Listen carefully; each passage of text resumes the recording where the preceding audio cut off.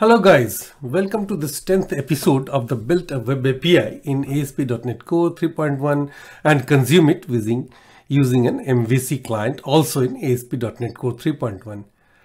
I shall be uploading one video every day from Monday to Friday. For viewing the completed application in action with a few of the functionalities, please watch the introduction video in part 1 with the link in the description of this video. In my previous episode, I walked through editing the appsettings.json file to include the connection string for the database. In this episode, I shall discuss the error logging in the Web API project using Serilog NuGet package. Serilog is a newer logging framework for .NET. The problem with log files is that they use unstructured text data. This makes it hard to query them for any sort of useful information. As a developer, it would be nice to be able to filter all the logs by a certain customer number or a transaction number. The goal of structured logging is to solve these sorts of problems and allow additional analytics.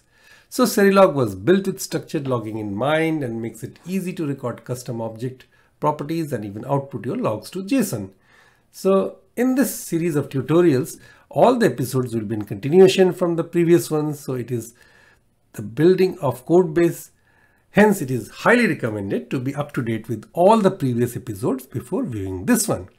The essential links and SQL scripts, as again, you'll find in the video description, and I will request you to view the entire video in all these episodes to get the best out of them. And every suggestion and feedback are welcome, and please subscribe and share this channel and click the bell notification icon to get the latest in uploads. So let's switch over to Web API logging.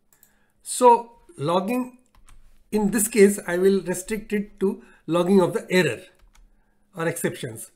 So by the end of this lecture, we shall know how to include the Serilog. I'll be including a few packages from a third-party NuGet package Serilog in the Web API and configure appsettings.json and startup.cs file, startup class, to include the Serilog logging packages. And in this application, we shall implement error logging to external files by using Serilog NuGet packages for the Web API project.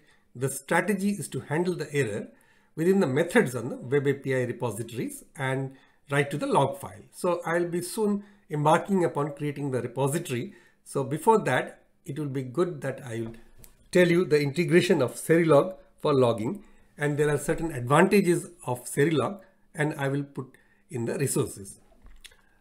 Okay, so when the client MVC application calls the Web API but doesn't get the expected response to generate the requisite views, the log files need to be inspected to understand this behavior.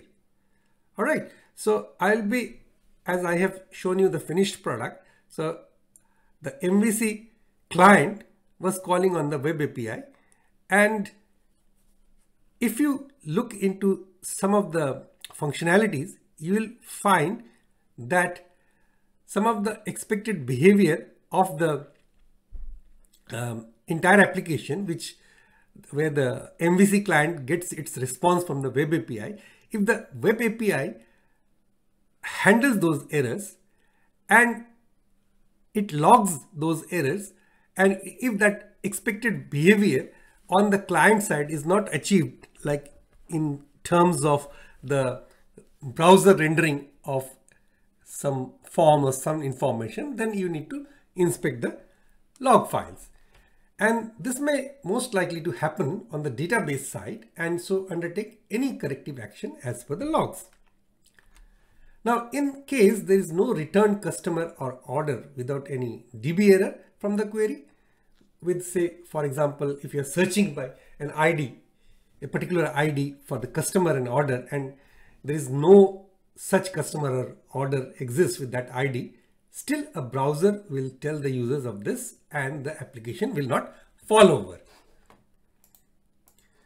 So I will carry on in the next lecture about the actual integration part of the Serilog and the required configuration changes. So till that lecture, thank you very much. Come back again to join me.